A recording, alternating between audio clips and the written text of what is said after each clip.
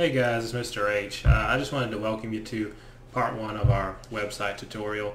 You'll notice that this is myself and Ms. Livingston, and in this particular video Ms. Livingston is kind of walking you through the initial steps that you're going to need to make a Google site.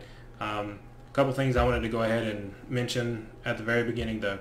One, you don't actually have to make a Google site. If you have a preferred website creator or blog creator like Weebly or WordPress, you are welcome to, but myself and Ms. Livingston are only going to be offering tech support for Google Sites, so we encourage you to pay attention to this, and if you're not familiar with website building, to please use Google Sites. If you have some experience with this and you want to use a different platform, that's perfectly fine. We are doing this first video as a quick introduction so that everybody can get going. Please don't feel like this is all you are allowed to do at this point in time. You can certainly continue, start making the website look a little better, start creating different pages based off your table of contents, but at the very least this video will let you know what we're looking for now. Thank you. Welcome Algebra 1 students of Islands High School, and this year we are going to do some fun activity for the next couple of weeks, and it's going to be called Fun with Functions, and we're going to go in depth about our functions that we studied this year. And if you recall, we have three functions: linear, quadratic, and exponential, and you'll be working with all three of those as you build your website. Mr. Howell is working with us and me. We're doing this together. It's the Livingston Howell team, and we're going to try to do our best to walk you through how to create a website. So here we go. The first step to do is we're going to go on your Google Drive, and just like you get a Google Doc, you're going to pick Google Site. So as you can see, I'm going to go up to my Google Drive, and I'm going to hit the plus sign, and I'm going to select More, and I'm going to select Google Site. And the first thing we would like you to do is up here in the top left-hand corner, what do we decide, Mr. Howell? We're going to say Fun with Functions. Yeah, Fun with Functions. And then your name?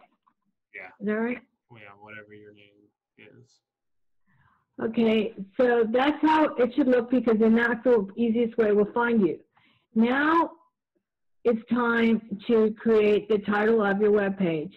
You can be a little bit creative here, but we kind of would like to see Fun with Functions somehow. You know, this is where your creativity can come in.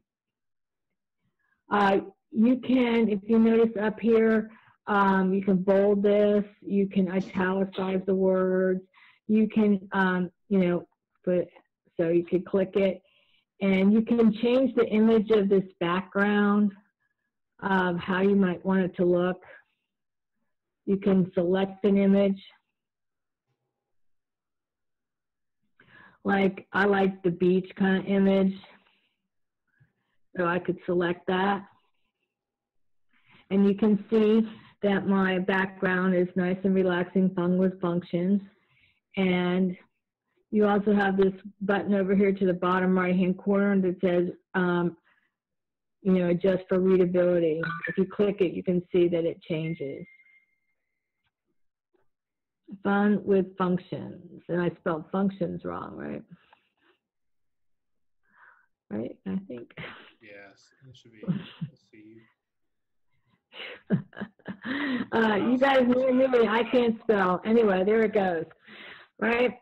So you can arrange this any way you want. This is where you get creativity. And this is now what we call the first part of your rubric. If you're looking at your rubric, create a website. And the first thing you have to do is create a header, and then you are going to make sure your name is up here so we can find it. And I think I also forgot to say, click over here to the top right corner of your bar here, and it says Share with Others. You need to click on that, and you need to share with your teacher, either Mr. Howell or myself. Yeah. And also, if you would, whenever you're naming it with the Fun with Functions and your name, put your block there too. That way we know which class you're in. For Miss Livingston, it's not such a big deal because she's only got 2 sections, but I've got 4, and it would be nice to see your block there after your name. That way we don't have any issues with finding. Okay, is there anything else we want to add to this part here? I mean, you can change the colors. You can get all kinds of creative, but the main thing is you've got to have those things that we mentioned. Use your rubric to make sure you have completed everything that we want on that section. I think that's it, right? So we're going to also today talk about adding an About Me part. So the first section we're going to add here is we're going to add a text box. So if you go to the left, to the right, and it says text box, you can add a text box, or you can have a layout over here to the right and click the layout button. And so we're going to call the text up here, we could say, I guess we'll say this is going to be the table of contents, but we'll tell you about that later. But we're going to go over here to the first section. And what did we call the first section? On your rubric, if you look, it's called About Me, okay? And here is where we're going to talk about what do you like? What do you like? I am personally a big Ohio State fan, so I can select an image that I might like, or I'm also a big beach fan, so I can go to select an image. I can go to Google Drive. I might have pictures there of my family, photos, or I can go and get a Google image, and I can search. I could say Ohio State, because you know you all love Ohio State University, and I can get the logo, and here's one, and then I click on it, right? And I think I'm going to move this up so I can see it. You can insert it.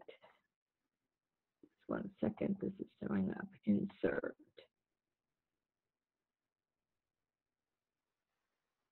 Okay, so that's a lot about me because I'm a big Ohio State fan. The other, so you put whatever there. You can put a picture. Just make sure it is an appropriate picture.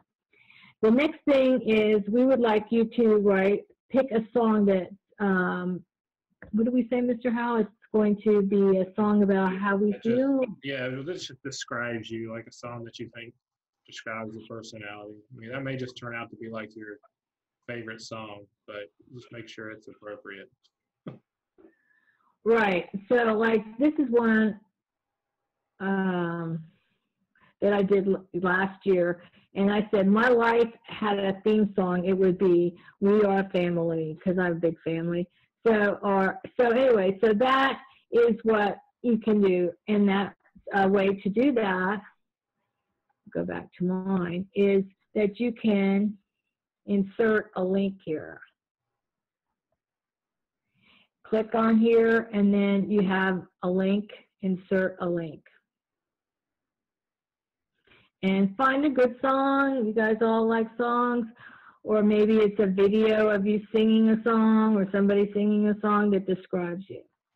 And you should be able to, you can even pull from YouTube, and you can find on YouTube, you can go to share the video down in the same section where you would like leave a comment or something.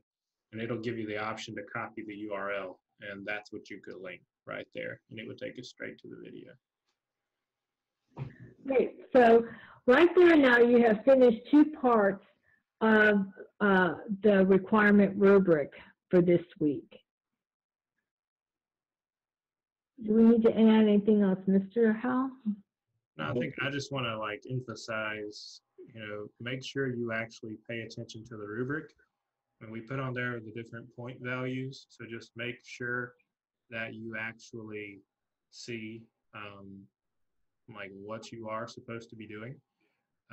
And one thing I was just going to point out, you don't have to do this piece by piece like we're doing it. We're doing this to benefit you and to get you familiar with the website. But if you notice over on the right-hand bar right now, I mean, there's tons of layouts you can use. There's, the opportunity to add text boxes, which we did, the opportunity to add an image, which we did. But like right there where it says embed, I'm pretty sure you can actually embed videos that way too. So we encourage you to have fun with it. Just don't lose sight of, at the very least, the minimum requirements that we're looking for when we go to grading. So the next video we're going to do would be about the table of contents and uploading your definitions from the Google Doc. So I would say that get the definitions completed and get these first 2 sections completed by Wednesday, and the definitions, and then on Wednesday we will be posting a video instructions on how to do the upload of your Google Doc and also how to add a table of contents. But like